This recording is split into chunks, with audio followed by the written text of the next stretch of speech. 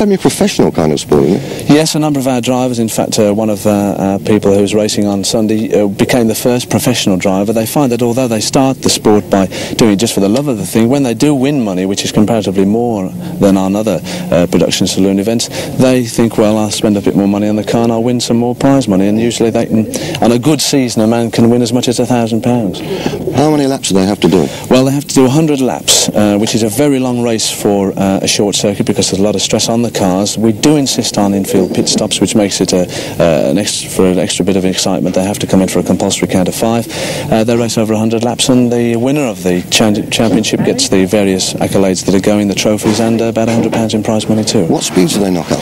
Well, going into the bend over the past 2 seasons, a man can, in third gear, be going as fast as 80 miles an hour. So they really get cracking, Oh, yes. Yeah. What kind of a crowd is it attract? Well, at this particular meeting, if the weather's good and track conditions are okay, we should expect something in the region of about 20,000 people.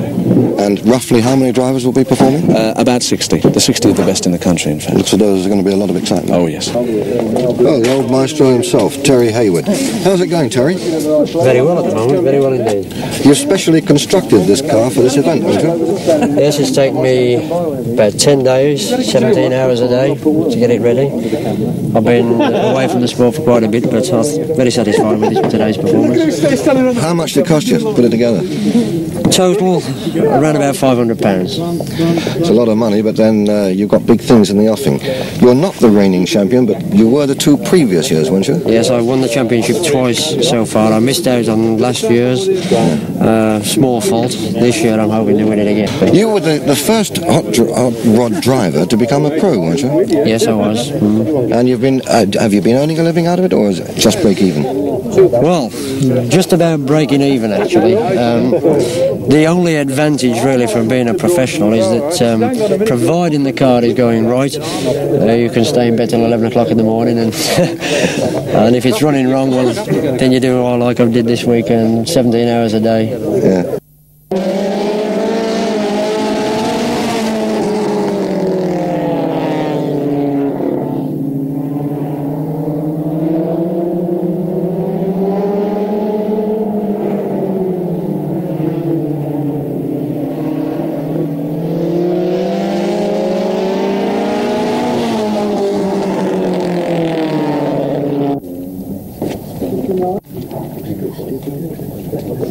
How do you feel about your chances in the tests in South Africa? I think this year we're going to have a very good chance.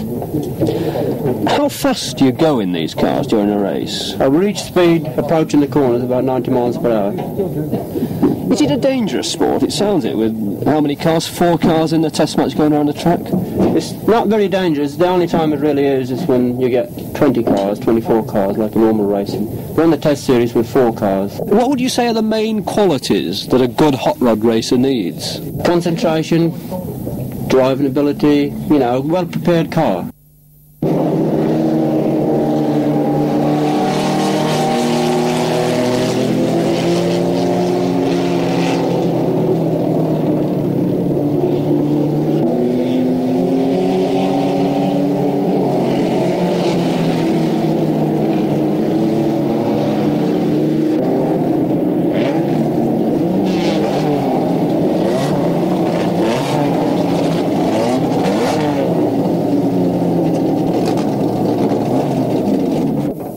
Well, tomorrow's your big day. What do you reckon the chances are?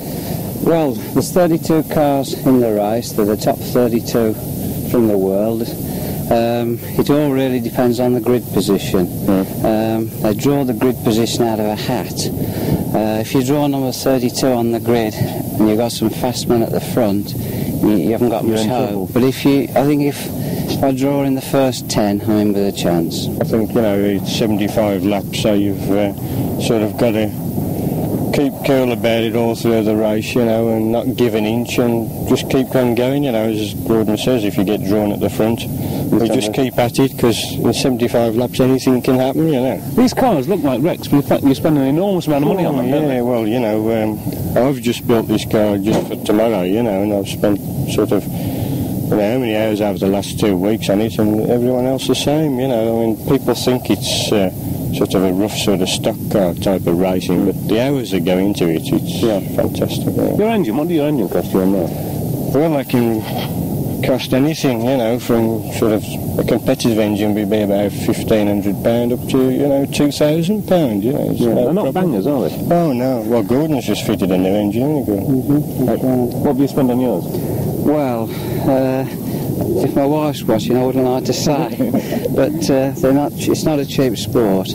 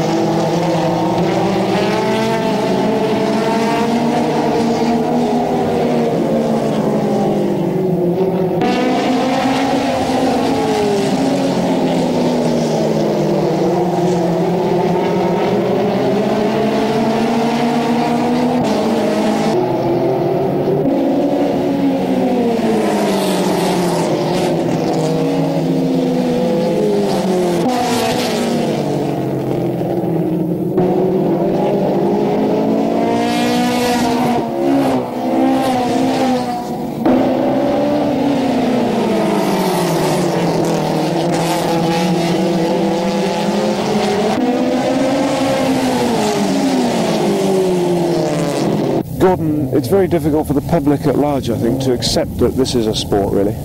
Yes, I think they've still got the old attitude that it's an old MOT failed car thrown together and raced around an old mud track, which is what it was in the early days, of course.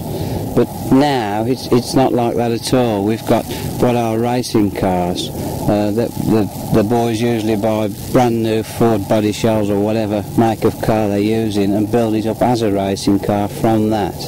How would you compare this on this circuit with saloon car racing, for instance, on somewhere like Silverstone? Well, it is totally different. Of course, from a spectator's point of view, on a track like this, they can see all of the race all of the time, so it's beneficial to them, and it is a sport for spectators. The giants of hot rod racing are Midland men. Trevor Shaw from Daventry is in the garage business. John Edwards, another garage owner, comes from Wolverhampton.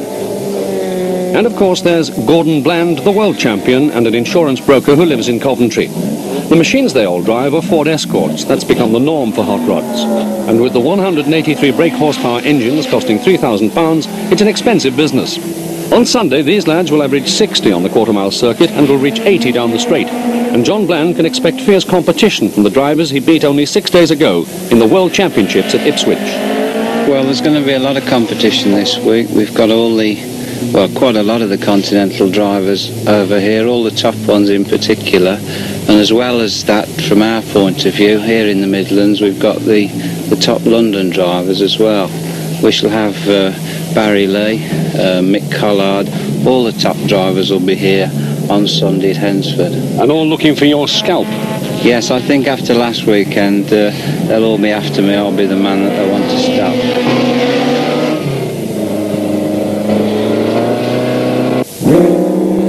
As you can see now, we're making our way through the traffic. It's a purely different technique to normal racing. You have to get in very close. Of course, occasionally you do a bit of bumping and boring. We've nearly wound Trevor Shaw out there, but he got in the way a little bit. You're not actually supposed to do that. He's having a go at us now, but we managed to get through all right, and we've got through that bunch. Trevor Shaw will be among the main contenders on Sunday, but because he is one of the best, he'll start the race at the back of the bunch. When you're a novice, you start at the front, and opposite to circuit racing, the better you get, the further you go back, which is really fair, in the sense of, you know, if you had the fastest man at the front starting in every race, I mean, you know, it's just pointless really, just walk away with it. Or at least should do anyway. What about technique? Because I know for a fact when I went round for my spin, you're stuck in third gear. There's no gear changing. You're just clouting the pedal and steering hard into bends. Is it as simple as that? Well, no. It's obviously there's a lot more to it. It's a lot of steering control. I mean, traffic's got a lot to do with it, you know. Plus the slower chaps on the track also can help you quite a bit. I mean, you can box faster men in behind a slower paced car and use them to your advantage. Now, what about the business of technique on the track, Gordon? Do you actually ever become slightly illegal, in inverted commas? Well, on a quarter-mile circuit with 30 cars, contact it's almost impossible to avoid contact. Occasionally, you come up behind someone and you know that they don't know you're there. You just give him a tap on the back end just to let him know you're there. It's illegal. Contact is illegal, but if you give someone a tap just to let him know you're there, they don't worry too much about that. It's when you move over. Yeah, that's it. That's exactly what it is. It's when you start pushing them into the fence or spinning them off that they wave the black flag at you. Why do you do it?